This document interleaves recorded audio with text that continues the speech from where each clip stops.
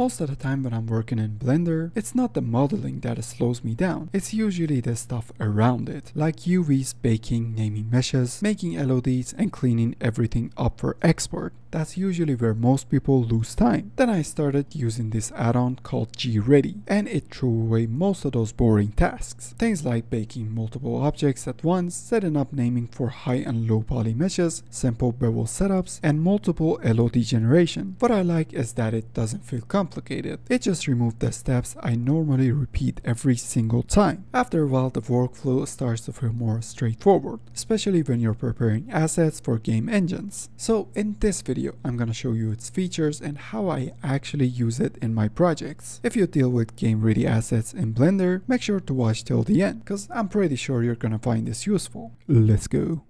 For installing the add-on, it's pretty straightforward. Just go to Edit, Preference, Add-on. From the drop-down, click on Install from Disk. Find the add-on you just downloaded, then make sure to enable the GReady add-on from the list. Ready to go. Now when you press N, you should be able to see it in the menu. Then in the Auto UV Unwrap tab, don't forget to download the Ministry of Flat for UV unwrapping to work correctly.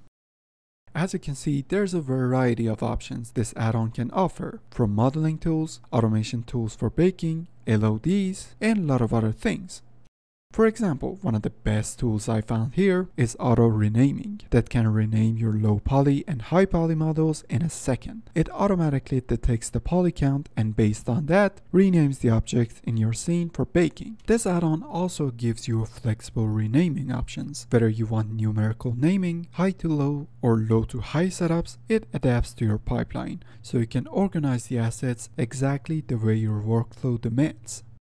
Another cool option that this add-on offers is LOD Generator. You can create up to 5 LODs for your models at the same time, and you can control it with the number of triangles or ratio. Oh, and the cool part? It triangles your models for easy import to game engines. For UV unwrapping, GReady includes smart tools that automatically detects stretch UV areas and identifies hard edges in your model, making scene placement much faster, cleaner, and far more efficient. This tab also gives you a wide range of customizable settings, from handling overlapping parts and world scale UVs to smoothing triangulation, all designed to keep your UVs clean and nice. As you can see, you can quickly UV unwrap, average islands, and pack both your low poly and high poly models with zero effort. No headaches, no manual cleanup. Just imagine how much time you can save with this tool alone.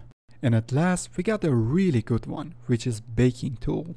You can bake all types of maps with the resolution up to 8K, along with the extensive quality controls, precise case setup, adjustable ray distance, compression options, and much more. Honestly, showing everything here would take an entire video on its own. So let's move on. Let's wrap it up with a quick real-world example. I'm gonna create a simple prop from start to finish to show you how this add-on actually fits into a game-ready workflow, not in theory but in action.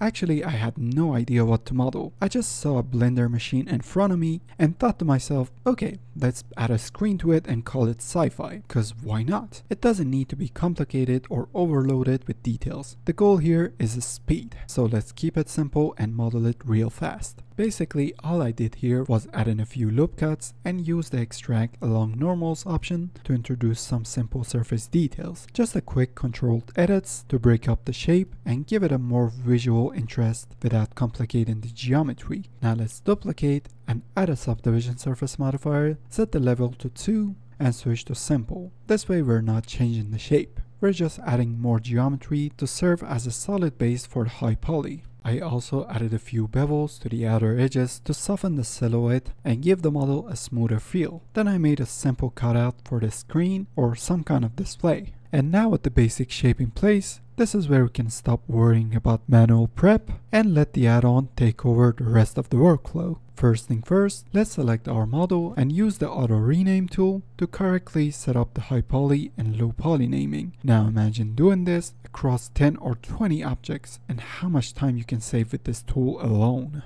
Now let's unwrap our low poly and select the seams. There we go. Then doing the exact same steps for the high poly. Done. Alright, for baking, let's run a quick test using 2K normal map. We'll select both the low poly and high poly models, set the save location, generate a cage, and hit bake. And just like that, the normal map is ready. The point here is to show how quickly you can get a clean, usable game-ready results and keep the workflow moving. As you know, you can't really call a model game-ready without having multiple polycount variants. So let's quickly generate 3 LODs for this asset and enable triangulation to make sure it imports cleanly into whatever engine you're using. And that's it, from modeling to game ready in only a few minutes. Tools like this don't replace a skill, they remove the friction. If workflow speed matters to you, this add-on absolutely delivers. There are a lot of other cool features available in the add-on. You can find the link of the add-on in the description. It also has a 20% discount from my link, so it comes out really cheap at the end.